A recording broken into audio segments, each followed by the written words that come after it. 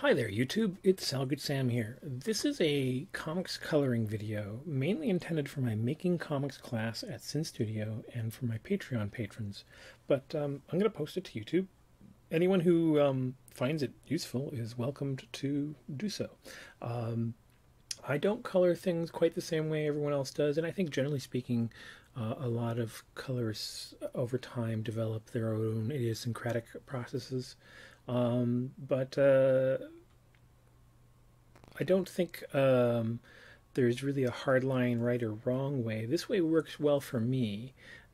Sometimes it's tailored around the kind of art I make, and it's also tailored around the fact that I don't like scanning incredibly and running incredibly huge files. My computers are not super powerful, so 1200 DPI bitmap files with full color and all that tend to cause me problems.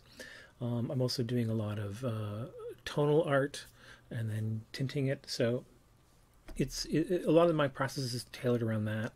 So you may not find everything I'm going to talk about here useful, but this is how I do it. So initially I'm going to show you 4 different pages, and initially here we're looking at one that I did for Gutters. It was a satirical page, the continuing adventures of two guys fighting. This is a part 2 in a series, and I have here, you can see I've organized my layers. I'm going to turn off the lettering for a second, and that also gets rid of the dressing. So the dressing is things like this page color and these page marks that make it look like a comics page. I have it all in one folder, so I can just kill it all in one go. So we want to see just the art for this video. Now, first thing I'm going to do is show you the line art. This is what I started with, and at one point I accidentally filled in the no on the art layer, and that's why it's red.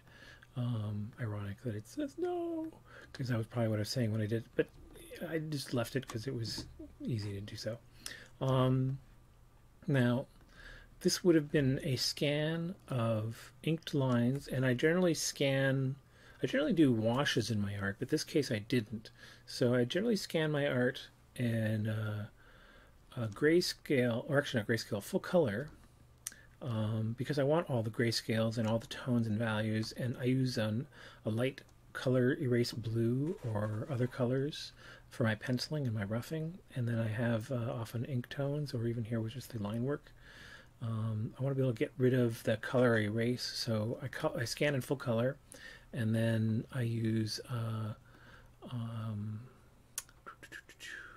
image adjustment. So I need to actually select a layer. There we go.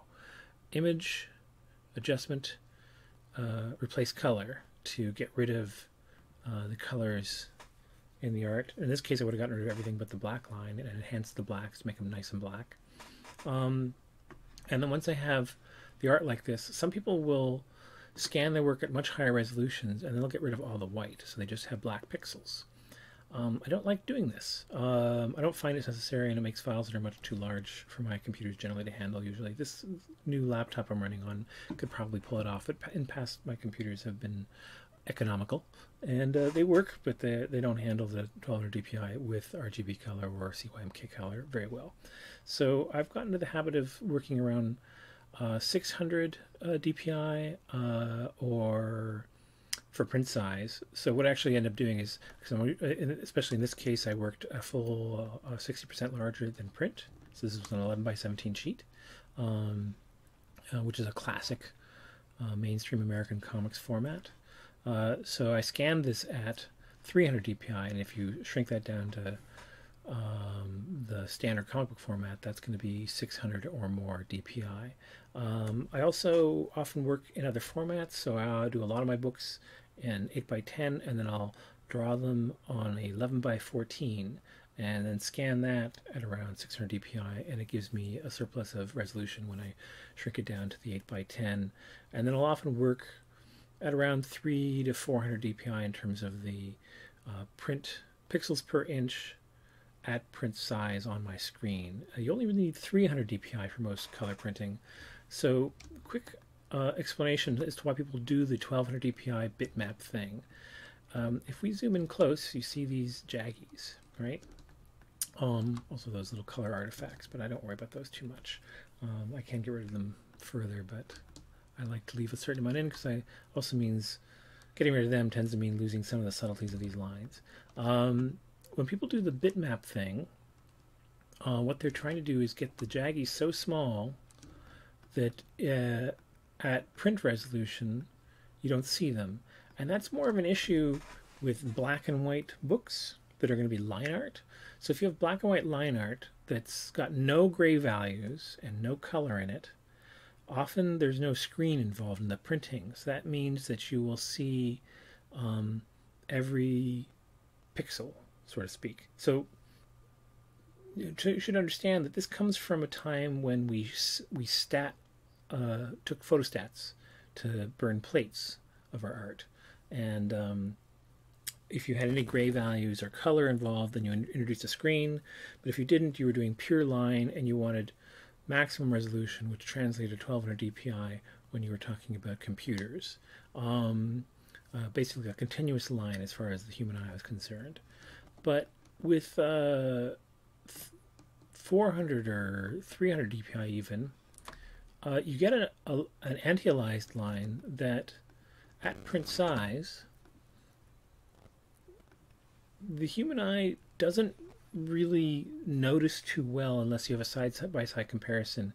And then once you introduce grayscale, because I do a lot of my ink wash in my work, or color, then there's going to actually be a screen introduced to the art.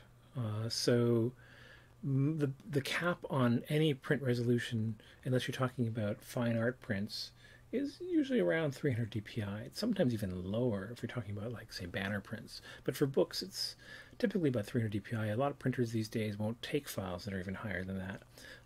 So, especially with digital printing.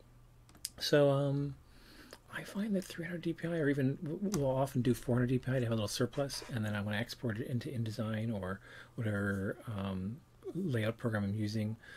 It will package out and export a print-ready file that is actually 300 dpi, even though I've had some surplus in there. And my surplus resolution just makes sure it's extra sharp. So yeah, that explains the resolution thing. So now I have my ready black and white line art. And then I have different layers here handling different colors. And the way I work it is that I have my layers over my ink lines. And this one, the screen, is a color hold layer. So what it's doing is turning some of the lines into a color. Color holding is a term left over from the old days of web printing and photostats. And so things like her eyebrows and the line work on the blood and these things in the logo there. Then I have a layer of fills on multiply. And so that's your main fills. I'm using a gradient fill here. So let's for a second get rid of that, and you can actually see what that looks like. So let me go to the screen there. So there's the fills without the line art. And when you add that to the line art, that's adding tone. So this art actually does have a little bit of gradient in it, tones. I had some pencil work, both the intestines here and on that bell. And so that gets added to all of that. Here you can see the blood with the color hold and the fills. It's very poppy and very bright, and I was finding that a little bit too garish. I wanted to slightly knock it back, so I have a hue saturation layer you can see here, and I've slightly desaturated it and slightly shifted the hue. So I turn that on, and then I went into overlay and did another layer with that. So quickly let's again see that. You can see what that is, overlay mask. And what I'm doing is sort of unifying certain combinations of the colors, harmonizing it a bit more. I was feeling a little garish. I wanted the colors to be more blended. And basically it's about kind of making the colors all get along, matching, as you were, your socks with your shoes. So here we've got shadows. So you can see I've added shadows to some things. Again, let's look at that on its own. Just a little there, it's a little there. Not very aggressive. Just a few shadow layers. It's set on multiply, and it's knocked down the fill to 71%. And then I have an effects layer. So the effects layer, I think, if I recall, mainly is on this guy's face right here. It's some glows. You can see how that works. Do I have it on the one up there? No. So it only appears in that one spot. That's pretty classic. And then again, overall, just to blend it a little more, I have another hue saturation, so I desaturate it even further, like so. And that gives me my final colors. So then when we reintroduce the lettering again, there's our end result. That's a pretty classic old school line art coloring job. So the biggest difference is that with some people, they will put the line art on multiply and put it on top of the stack. So kind of like this, multiply.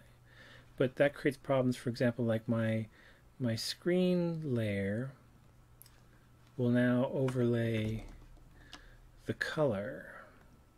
See, it's affecting both color here, so I have an artifact there. So one of the reasons I put the line work on the bottom of the stack is because I do things like do these color holds. And so that lets my screen layer live underneath my multiply layer and my overlays. And I have less conflicts that way, I find. So that works for me. Your mileage will vary, but that is what I enjoy. So I'm going to save that out because I organized these layers to make it a little easier to explain things, and I want to keep that now because they're nice and organized. So let's close that and look at a very different page.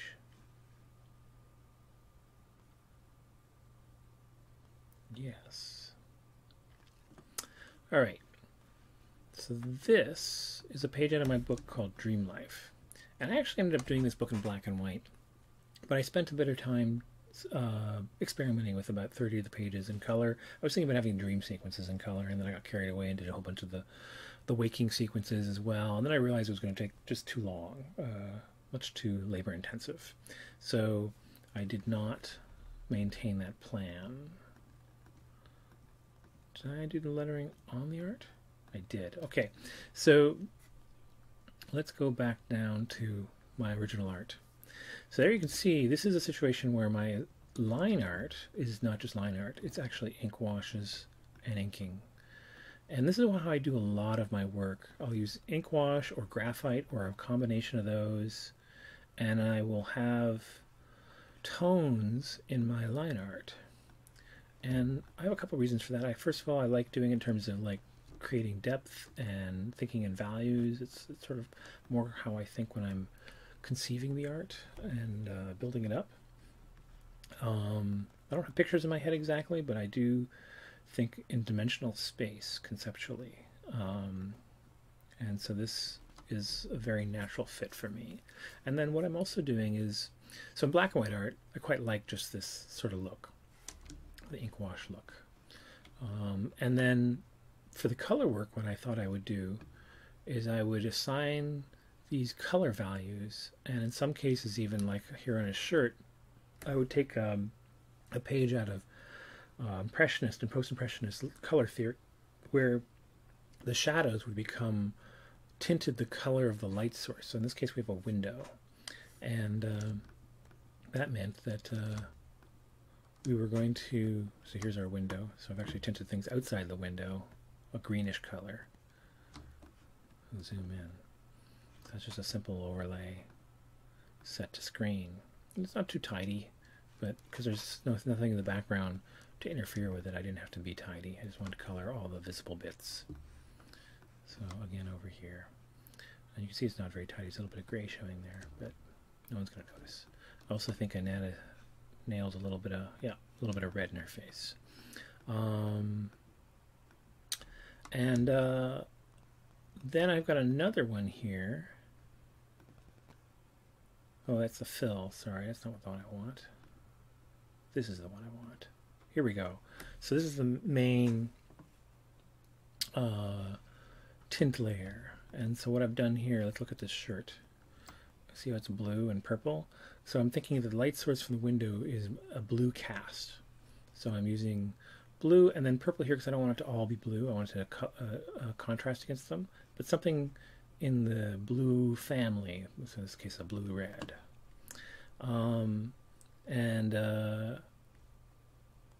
Then I've got so that light layer is set to color. Sometimes use overlay or hue for this effect. So like overlay would look like this. It's a sort of softer effect. And hue would do this, which is even softer effect. And color is the really strong one. In this case, I wanted a very strong effect, so I used color. And here I've got a multiply layer. So these are the fills that go over top of all of this. So let's take a quick look at it before I go over the fill. Here we can see how this is turning out.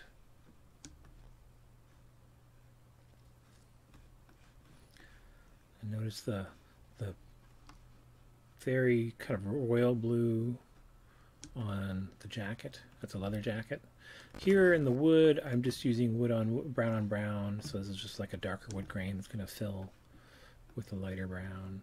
Here in the Washington sign, I've added some color, and so yeah, remember I've got this fill here for the Seattle sign. These are actual local tourism images that I pulled up that help us establish location. So here's what happens when I add the multiply. So let's look at Gary here. So I've got a little red in his nose and some color in his face. And I've tinted the jacket. Notice the green glass. So we add fill. Oh my goodness. Well, that's quite dramatic, eh?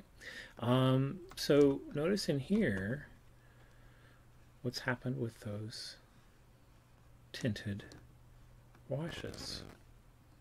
So the shadows have now gotten a cast color that carries some of the characteristics of the light coming in the window, which is off to the left of your screen here. Notice the leather in the jacket.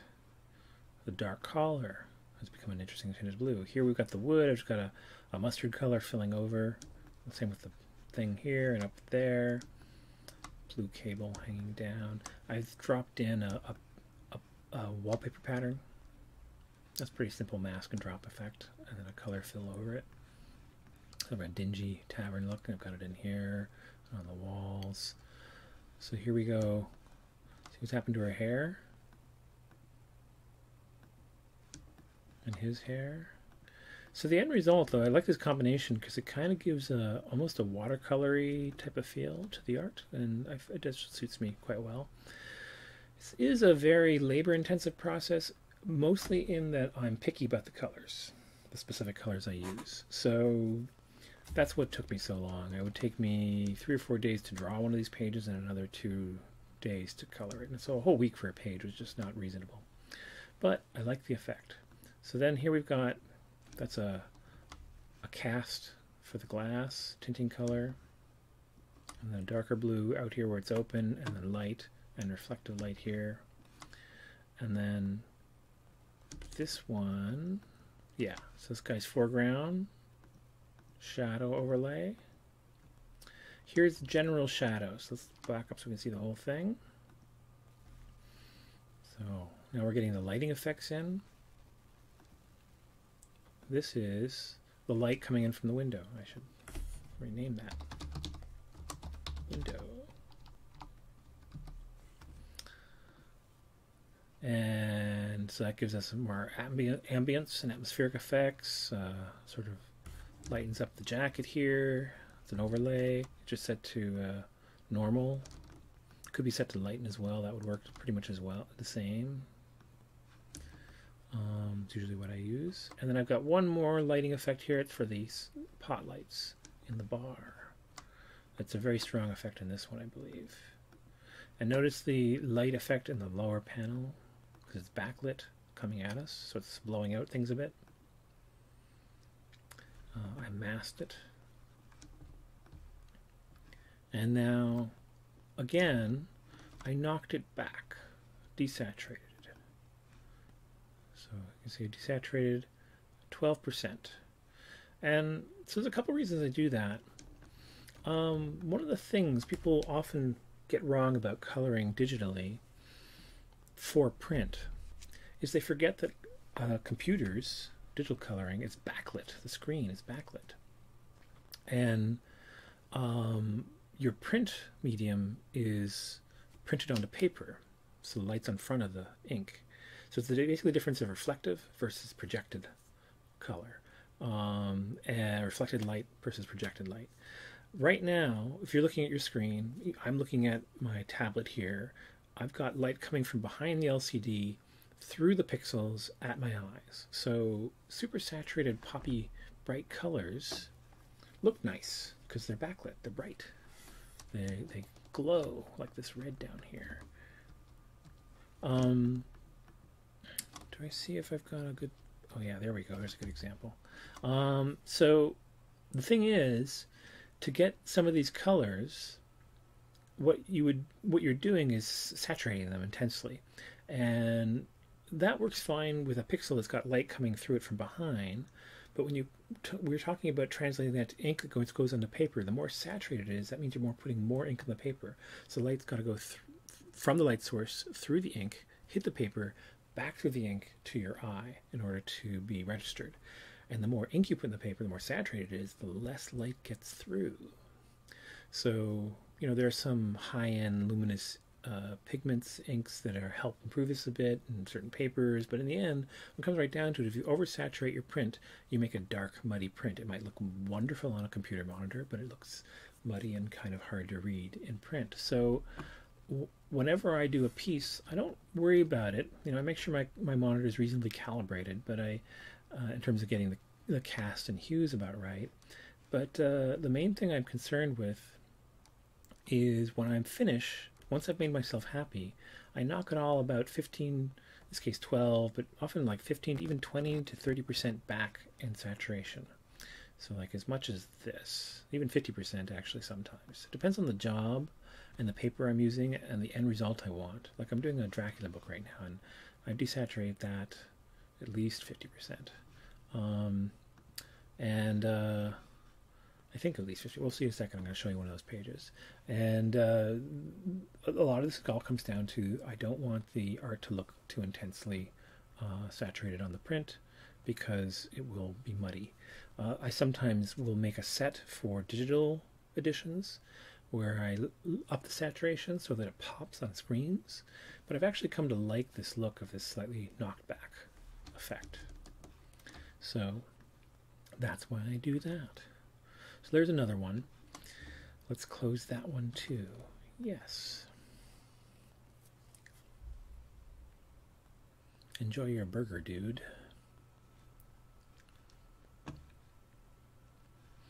So here's another one from Dream Life. This one I wanted to show you for a couple of reasons. So here's the original art. Oops, there we go. Okay. And then I introduced some gradients for the lighting source. He's sitting in front of a computer monitor. Then I've got a layer set to color, tinting all of that. So let's take a look at the colors. You can see they're only 50%, so it's sort of subtle over the gradients. Now I've got a 27% a multiply layer for the hair, a 55% multiply layer, more hair, and some colors on the bricks. This is a big fill layer, but at this point I felt like the colors were getting too overdone.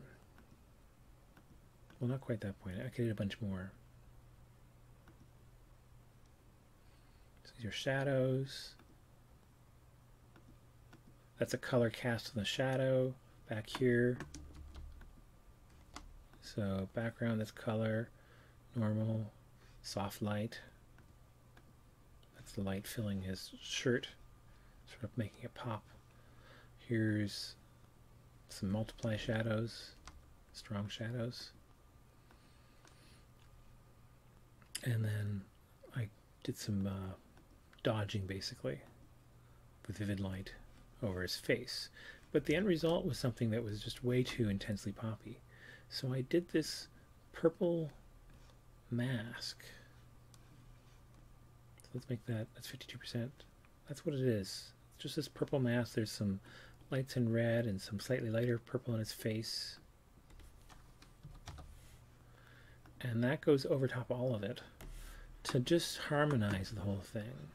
You could also probably do this with a color overlay of the purple and set to a lighter percentage, but I wanted to custom certain parts of it, so I did it this way, and that's to harmonize the colors. I was quite happy with the end result. In the end, I printed this in black and white, but I like this page. I feel like it has a nice ambience. So let's close that one.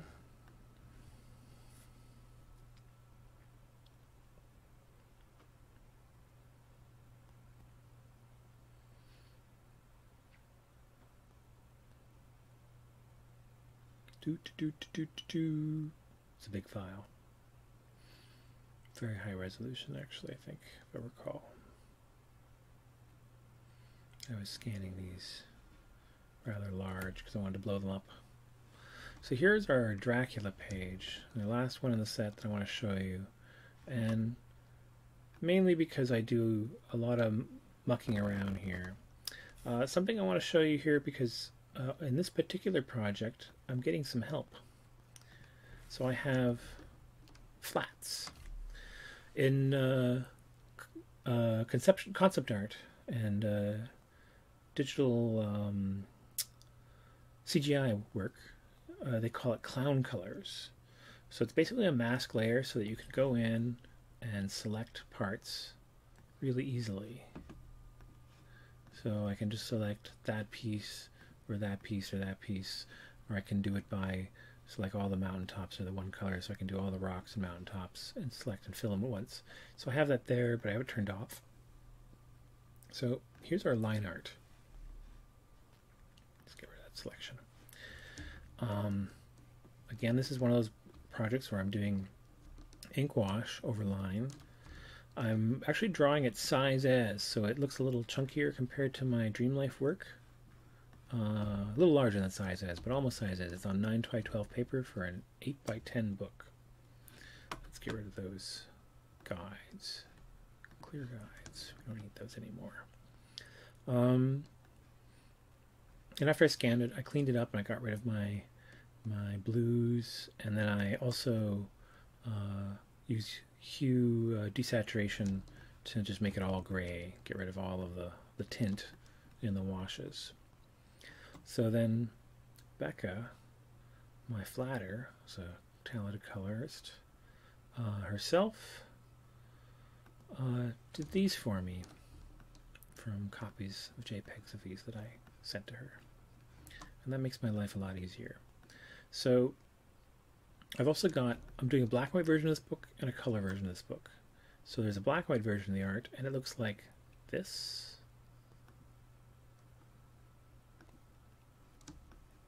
That's all the stuff that's in the black and white book. So some of those are post, after I've done the black and white art, I do these little augmentations in Photoshop to enhance the work.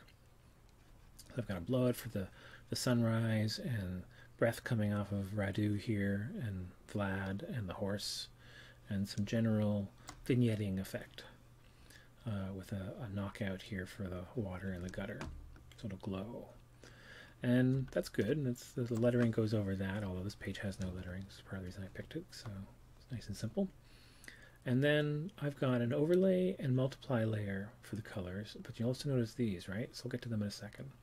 So my overlay layer does this. And in some of the pages, that's all I use. I'm just tinting the gray tones with an overlay. But you can see some of these colors are a little funny because, again, I'm tinting with an eye towards, in many cases, the shadow color that has to do with the light source. So here's the multiply. Whoa, okay, so that's a whole other ballgame, right? Suddenly he's purple and they've got orange pants, and the horse is much more sort of horse colored. Some of the things like the rocks are a little super saturated, and the sky is quite heavily tinted. This is all designed to be uniformly desaturated and color shifted. So part of the design for Vlad is that I want it to have a period piece, and it's a vampire book. So I've got this color balance layer. So notice I've got, in color balance, you've got highlights, midtones, and shadows. Notice the red shift in each layer. So when I turn that on, this is what happens.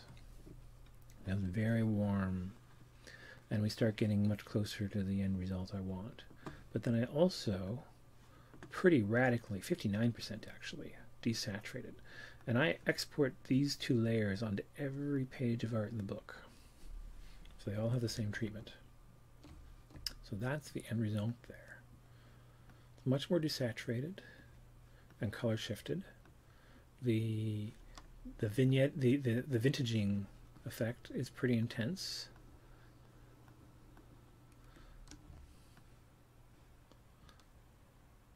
And in some pages, it really augments it when things get bloody because of the red tint. It really makes the gory scenes quite gory. But it does things like really knock back the blues in the sky there, and generally feel very desaturated and old-timey.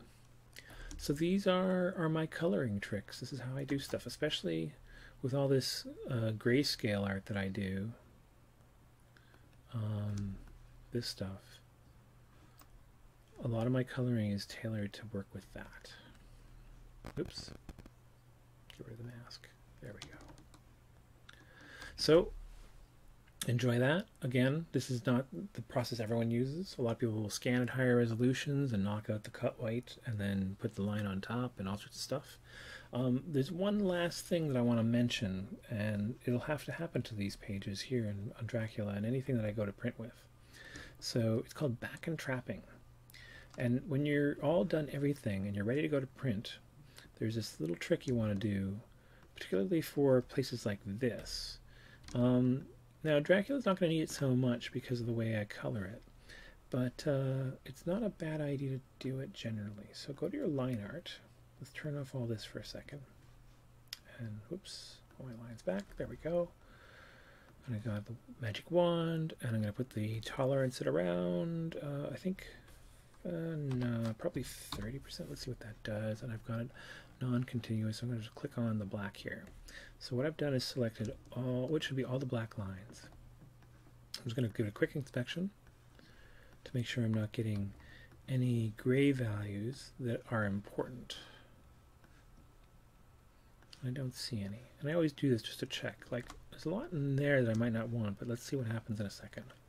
So that's pretty good. Now, back and trapping guarantees that when you print this, so let's hide that for a second and bring back our colors, that you never end up with a weird splotchy black, so that you see like, you'll see this sometimes where there's like a dark, strong, especially with reds, a strong spot of red or blue in this area, that you can see where the stylus, the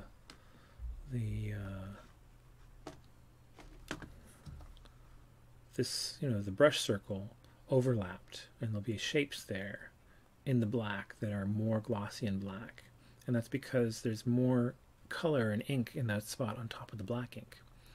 And it hasn't been back and trapped. So back and trapping guarantees you nice even blacks. So we've done this. We selected all our blacks. We're in our black layer. You can do this on another layer, or you can do it in your final art. If you flatten all the art, you can do it in the flats when you're done. So what I usually do is go to Select, Modify, Contract. And then depending on the size of your pages and resolutions, I usually contract 2 to 3 pixels. So I think I'm going to do, because I'm working small with this book, and lower resolution. Let's try 2 and see what that does. There you go. So I've got some holes here. I might go in and fill those. But the main thing we're looking for is, see how it's like, not going to be at risk of, say, filling in some of my smoke or the hair too much. I just want the areas where it's truly going to be supposed to be black or dark. And then what I usually do, so I'm going to do it on a new layer here, but I often just do this fill directly on the line art. But I'm going to do a new layer just so I can show it to you afterwards. And I'm going to create a color. Now, this varies, but generally speaking, I usually do it around 65% for all three of the three colors in CYMK. Oops. 65%. I've seen people do it at 80. I've seen people doing them all 100. That puts a lot of ink on the page. The main point here is to put a uniform tone in all these places, not make it the blackest, inkiest color you can. So it's 100% K and 65 of all of these. Now I'm working actually in RGB, so it's going to make a color, actually an RGB for all of this. But it'll be a pretty good approximation. You can also switch to RGB, CYMK when you do this, but I actually work in RGB quite often and have no problems with that. So,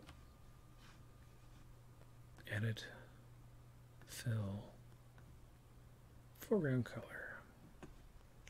So let's get rid of everything for a second so we can take a look at what we just added. So this is the back and trapping.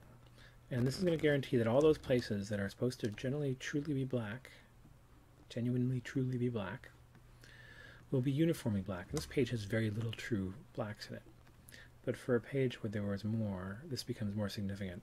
This is actually like a page where, given how little there is, I might not bother with this. But if you have a page with really big graphic areas of black, this becomes an important exercise.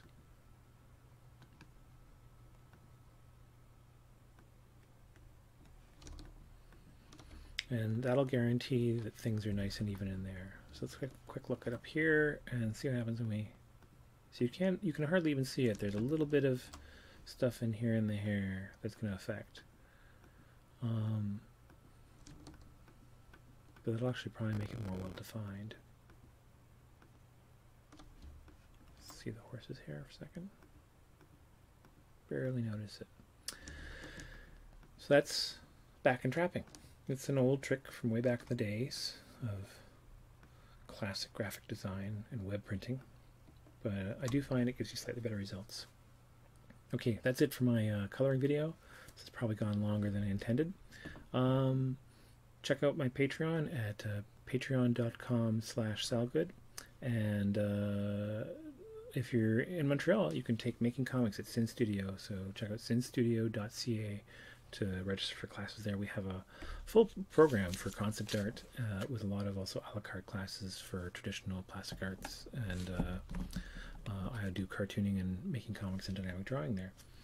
And I will see you next time, internets. Have fun and enjoy your art making.